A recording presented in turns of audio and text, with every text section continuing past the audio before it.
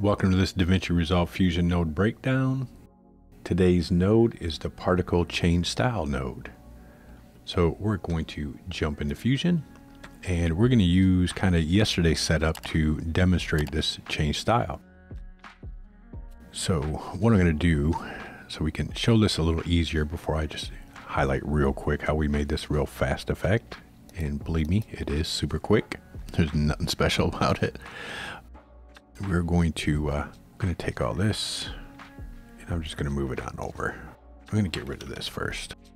And let's add a background.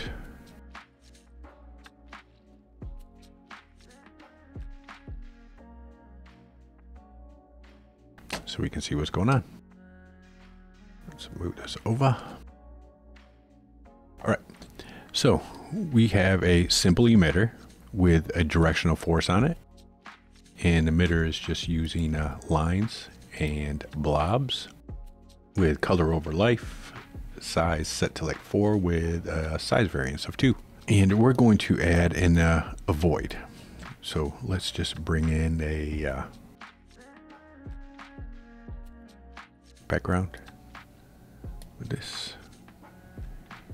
And we will create a little avoidance area here. And we're going to plug that into our void. Plug that into our void. So now we've got our particles avoiding our little rectangle we created here. Now, what if we wanted to say, when these particles hit, we want them to maybe break apart or change particles or be a different particle or something? We can do that with the particle change style node. And what this does is it gives you a condition that once it enters the condition, what does the particle do? So we're going to bring in a particle change style. So it's just space P change style node. And on the node itself, we have styles, so we can select a new style. We have conditions, which is the probability of it happening. And then we have regions. But notice our region mode is back to our original region mode where we have what happens when it enters that region. And our region type of all Bezier bitmap or whatever we're using. And since we used a bitmap on our other node, our avoid node, we want to use the same bitmap to affect the change. So we're going to change it to bitmap and we're going to input our original little rectangle in there. So now once it enters this area, it's going to change the style to whatever we tell it to be. So let's change our style and let's change it to, say, point cluster. And let's give it right now. Let's go ahead and let's do our n-gons like we were doing before, like we did in our example. So I'm going to bump this up to say 2.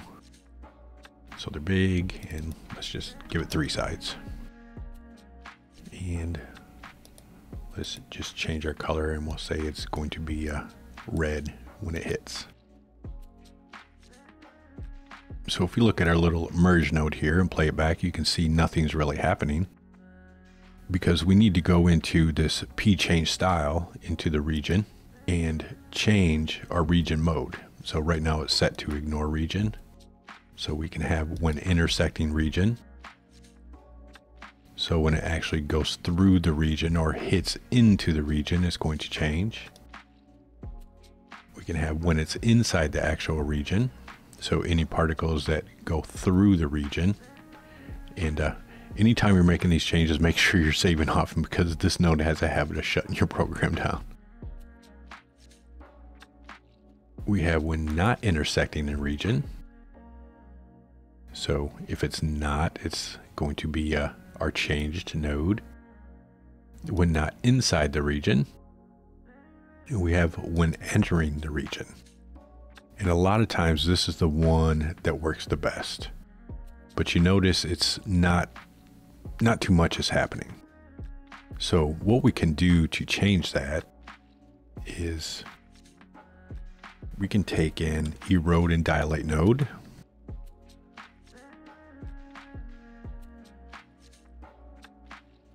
And we can input that and then go from here to this. And we can change our size a little bit so it looks like it's affecting it a little more. So you can just keep dialing your erode and dilate up until you're hitting those particles you want to change as they hit. So now when we play, as those particles hit, they're changing into our new little particle types. And as far as the style goes, you have all the same style as your other particle nodes. Like when we change our style for all the particles, you can do over life, you can color variants, you can change whatever you need to change. The only thing you don't have control over is creating more particles. So we can't change with this node. We can't take this and create 5 more particles that break off and go. This node doesn't allow you to do this. It only allows you to change the style of existing particles. So back to our example. And this is pretty much the same as yesterday's example where we had our resized media coming in with our emitter. And let me rewind that. And there isn't multiple emitters on there. There's just one. And we had our directional force. Then we had our P change style to change it to little blue stars when it hits our actress. And you can see there is an erode dilate node on here to make it a little larger. And then our bitmap that we used as our mask, eroded and dilated, blurred, and used on our merge channels. And after a void in our render, we just added a blur, a glow into our merge channels to get our final look. So that is the particle change style node. I will see you in the next node breakdown.